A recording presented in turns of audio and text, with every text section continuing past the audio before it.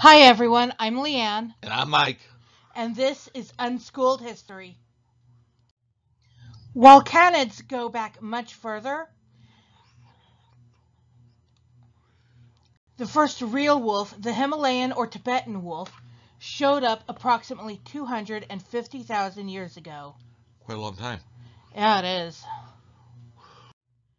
This was followed by the Indian wolf, approximately 120,000 years ago.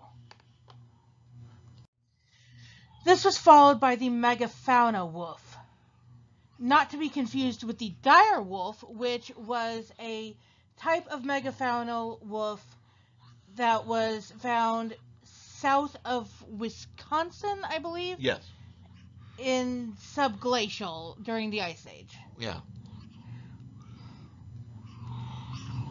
He appeared around 81,000 years ago.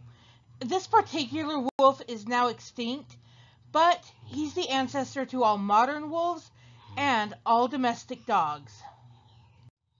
This is a Mexican gray wolf and her puppies. This Beautiful wolf and her litter, they live at the Endangered Wolf Center in Eureka, Missouri. And all Mexican gray wolves currently in the wild can trace their lineage back to the pack at the Endangered Wolf Center, which I think is kind of cool. Yes. And it just shows how important conservation efforts really are. Yeah. Because this particular species of wolf, this particular breed of wolf, is endangered. Yeah, and the Wolf Center's been doing a lot. I've been trying to support them when I can. Yeah, the Wolf Center does amazing work. And you can go on their website, you can adopt individual wolves or foxes. They have fennec foxes. Yes. That are just so adorable. And as much trouble as they've been known to cause for farmers and ranchers out west, wolves really are a very integral part of our ecosystem. And yeah. I'm so glad that the Endangered Wolf Center is there to do the work that it does. Yes. This handsome fellow is a Siberian wolf, not to be confused with a Siberian husky.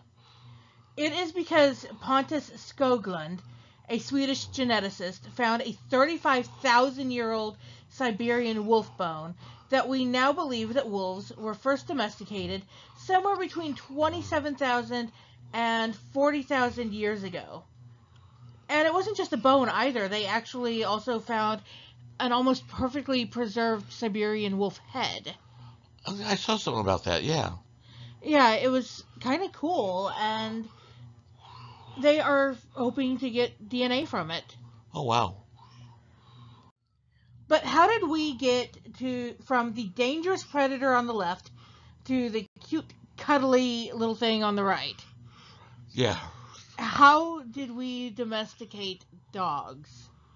By the way, this cute, cuddly little thing on the right is actually semi-famous.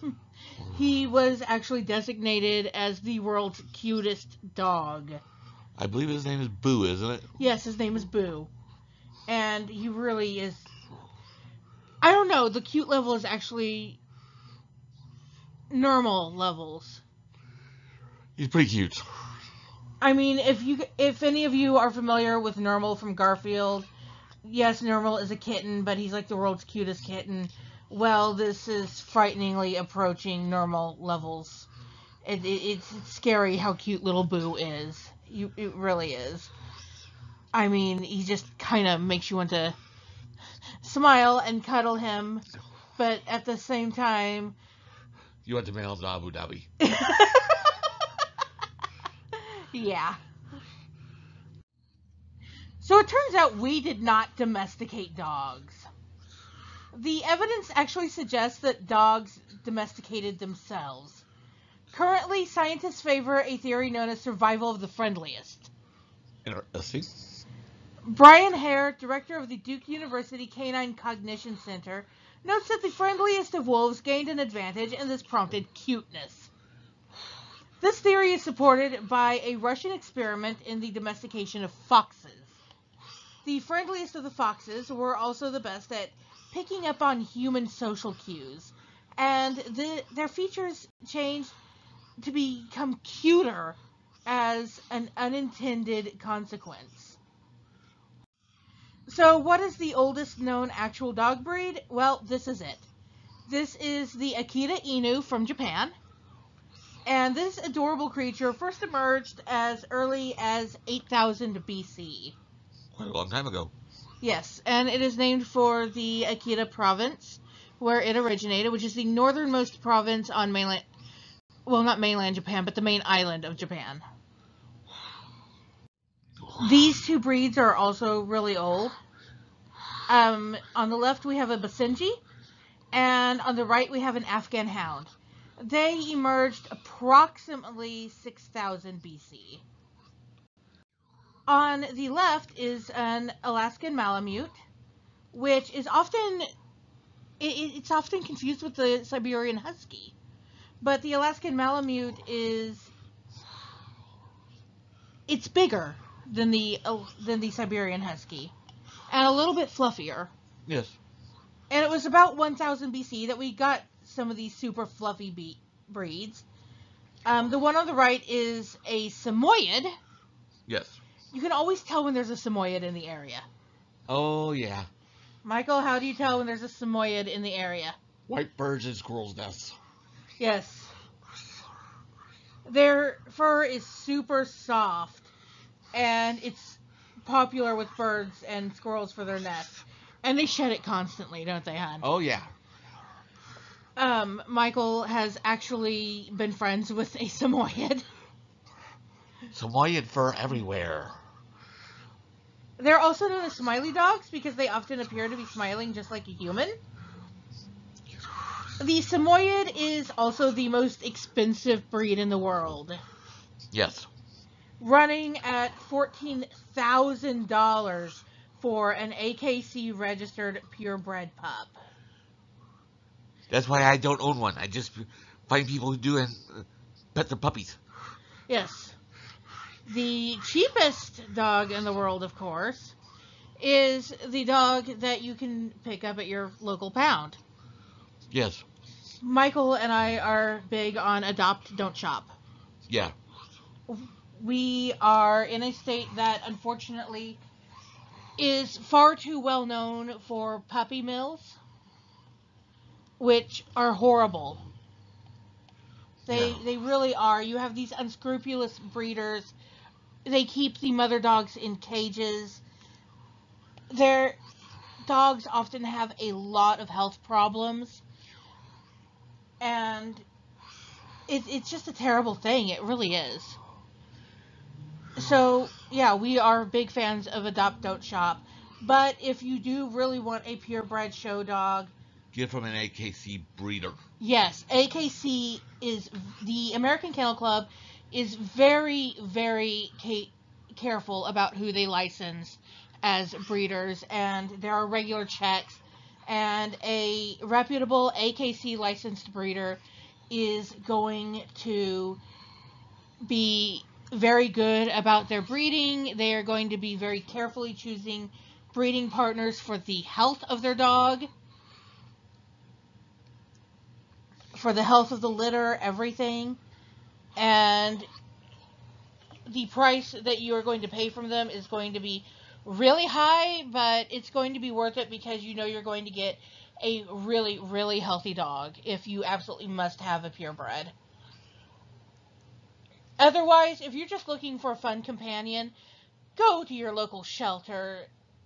The pound, the shelter, rescue groups, they all have dogs that need loving homes. And sometimes there may be a local business that is covering all of the adoption fees. Yeah. We know that one of the local shelters in our area often has fees waived for older dogs because one of the local businesses is covering the adoption fees.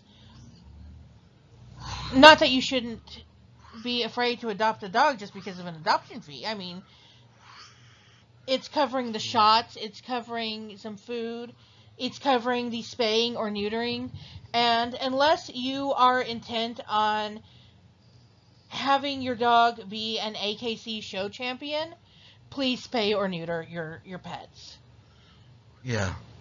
It helps keep unwanted dogs off the streets and out of shelters. Both of the dogs that my husband and I have owned recently were dumped on the farm. They were dumped on land near my parents' farm. So they were free to us, and we don't have pedigree. They don't have pedigrees. No. Some But we love them. Some of your best dogs are 157 mutts. Tell them about Captain. Captain was almost free. Yeah. Captain came from Texas. He was picked up in a tornado back in 2003. The May 2003 tornadoes. He was dropped and had a leg shattered. And a vet amputated the leg and took care of him and was looking for his owners. Nobody would come and claim him. And it was almost time for him to be put to sleep because nobody claimed him. And I came in and fell in love with him. They were calling him Hoppy. Yeah. That's not very original. And I fell in love with him. Named him Captain. Yeah, for Captain Edward Teach. Yeah. And he had Captain when he and I met and started dating, and Captain was kind of his wingman. Yeah. Captain's the reason we're married, so bless you, Captain. We miss you. So this is the breed of dog that the Guinness Book of World Records certifies as the world's oldest breed. This is the Saluki, and even though the Guinness Book of World Records certifies the Saluki as the world's oldest breed, it actually only showed up around 329 BC. Sorry, cats, these dogs were held just as sacred as our feline friends in ancient Egypt. They were considered the dog of royalty. Mm-hmm. And in fact, the Egyptian god Ma'at is depicted as a Selkie. And it's also associated with Saluki. Sorry. It's also associated with Anubis. Yes. Even though Anubis is depicted as a jackal, the Salukis are often associated with his temples. And they were actually originally bred in Mesopotamia. But the Egyptians just fell in love with them. And I don't see why not, because look at the Saluki. Sorry guys, I've been into mythology lately. Look at this Saluki. He's handsome. He is absolutely handsome. So we've talked about the oldest breeds. Here are the two newest breeds recognized by the AKC. The AKC recognizes new breeds yearly. And already here in 2020, they've recognized two new breeds. On the left is the Dojo Argentino. Outlawed in the UK, New York City, and Colorado, the Dojo Argentino first emerged in 1928.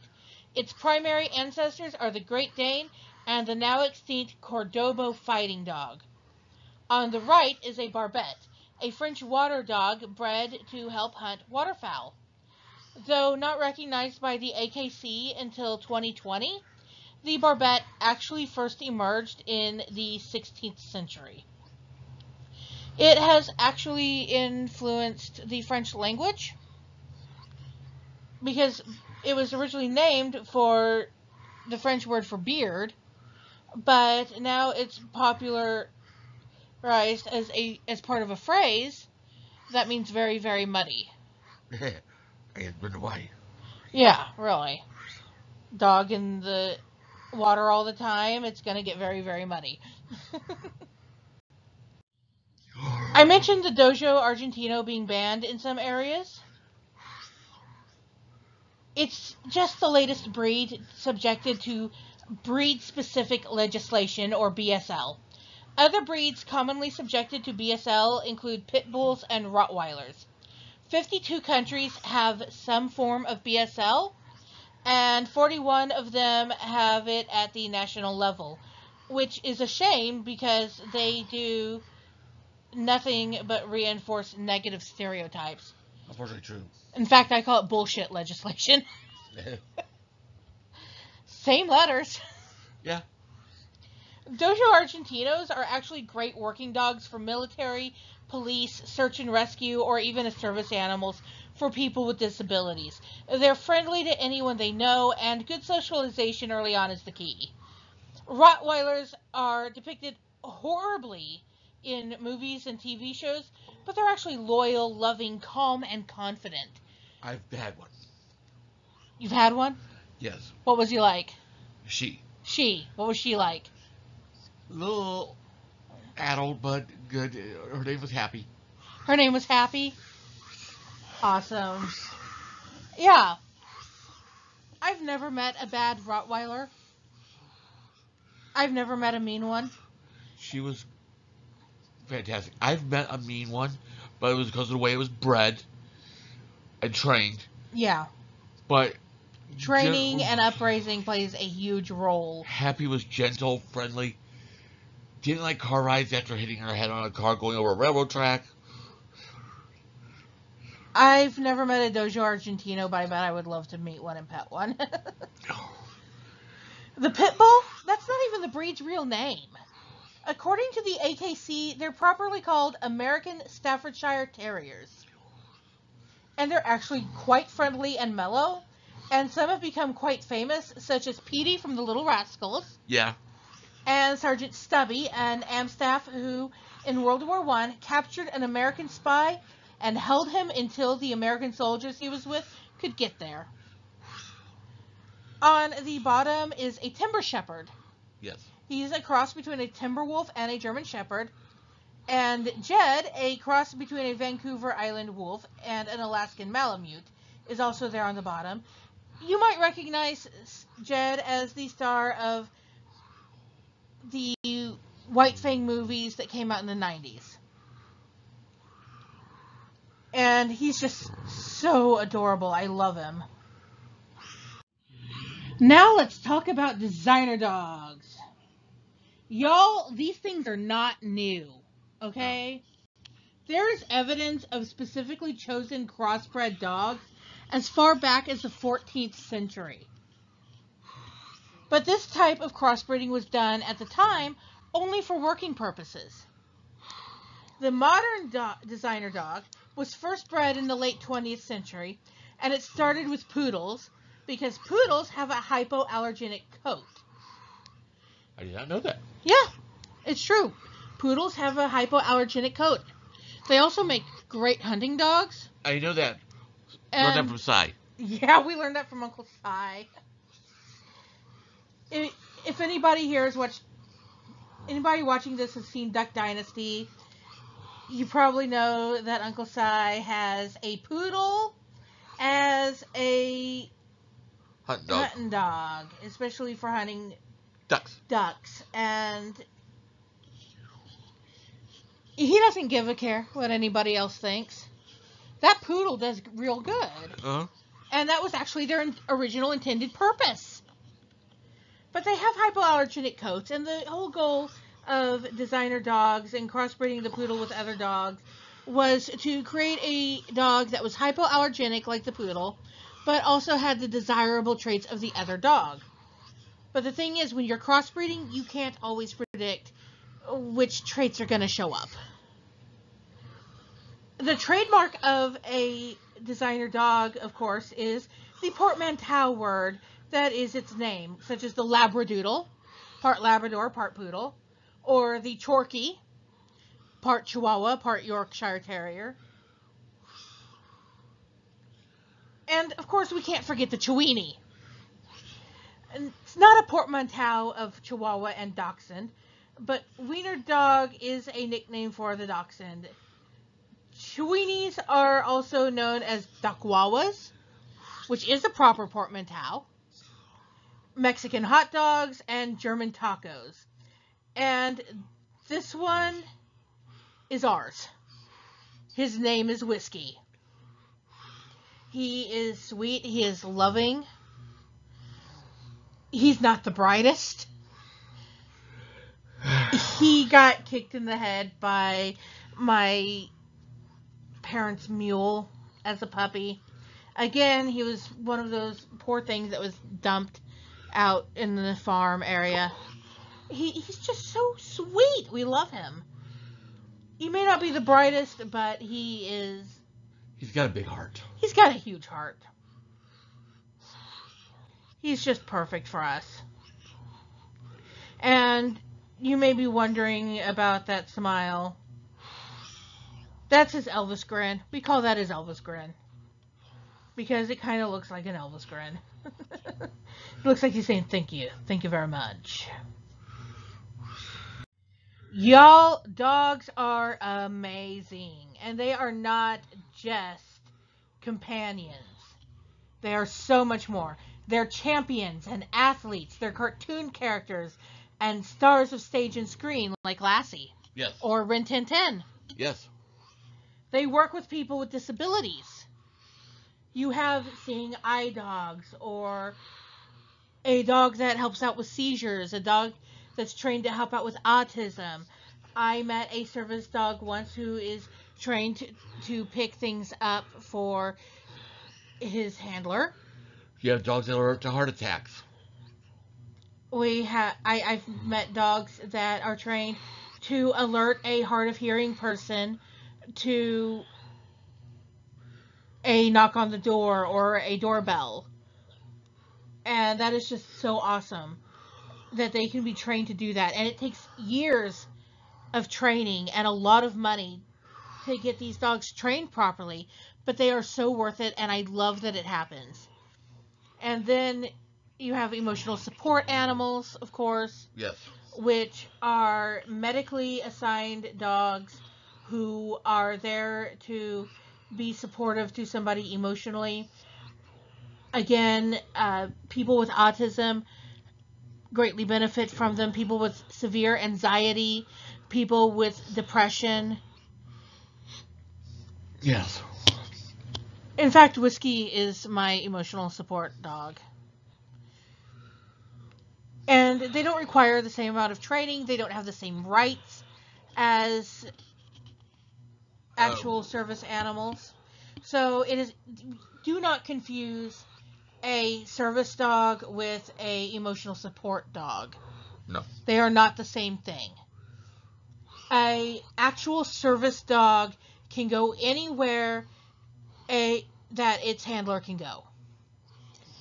There are not the same kind of freedoms with a emotional support dog. For example, Whiskey is covered under the Housing Act. A landlord has to let me have an emotional support, has to let an emotional support animal live there, even if dogs are not normally allowed. And hotels and airlines have to allow them. But other than that, don't take your emotional support animal to a grocery store or to a restaurant.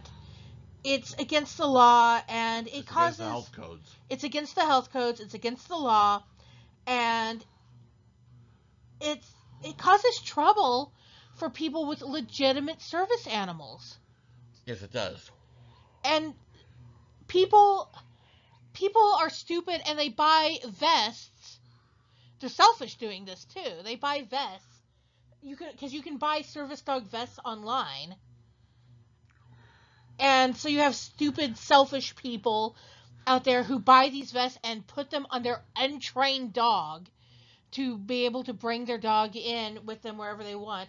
And so that causes issues for people who genuinely need service dogs and actually have real trained service dogs. You've also got people who get other animals which are not considered properly trained service animals. Yeah, I understand if you have a properly trained service miniature horse. I've seen them. Yeah. But come on, guys, peacocks. And I understand were at one time service monkeys, but lizards. No, I don't think that lizard is actually doing anything for you. Seriously, it might be good for you emotionally, but it's not a service animal. So guys, please, please, please don't do that. Aside from disabilities and emotional service animals, you have therapy dogs that work in hospitals. Yes, I've had advantage help from those when I was in hospital for a heart attack. Yeah, they're one of the hospitals nearby actually has a team of therapy dogs. They are great for working with children who are in the hospital. Uh-huh. They are great at helping keeping a claustrophobic person calm if they have to have an MRI. They're sweet, they're loving, they're well trained. They have handlers who know what they're doing, and the hospital does have specific rules about them. They perform search and rescue. Dogs are trained to perform search and rescue. They work with law enforcement, and they work with the military. They even do parachute jumps behind enemy lines with the military. They search out explosives. They search out drugs. They do. They're great. Dogs are amazing. I love them. And I don't know how anybody could not love them. Okay, this is the final slide, and this is Onyx. He was my buddy. He was Michael's Isa, and he also had trained himself to alert to Michael's heart condition. Excuse us if we get a little bit emotional. We had to have him put to sleep very recently. He had very aggressive cancer, and it was going into his brain. And our options were have him put to sleep or have him on fentanyl patches and starve to death. Yeah, he would have starved to death because it was making it impossible for him to eat. Obviously, we couldn't let him suffer, so we had him put gently to sleep. We were with him for his final moments. Yes, we were. We were petting him right up until the end, loving on him. No, he's not missing a leg. His other front leg is actually under a pillow. This was the next to last picture that I took of him, and he's just in a very laid back position right there. He's just comfortable. Yeah, and he was always sweet and loving, and we miss him. And he was the one that inspired us to do this week's episode. So, we love you, Onyx. We miss you, buddy. Thank you all for watching this. If you haven't already, please hit subscribe. Please go into the video's description area and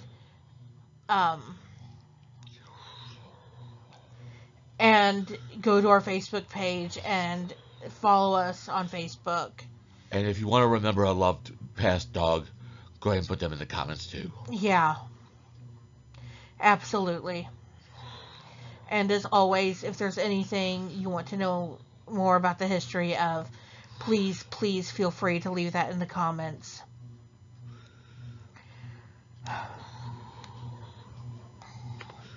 So, thank you and have a good day.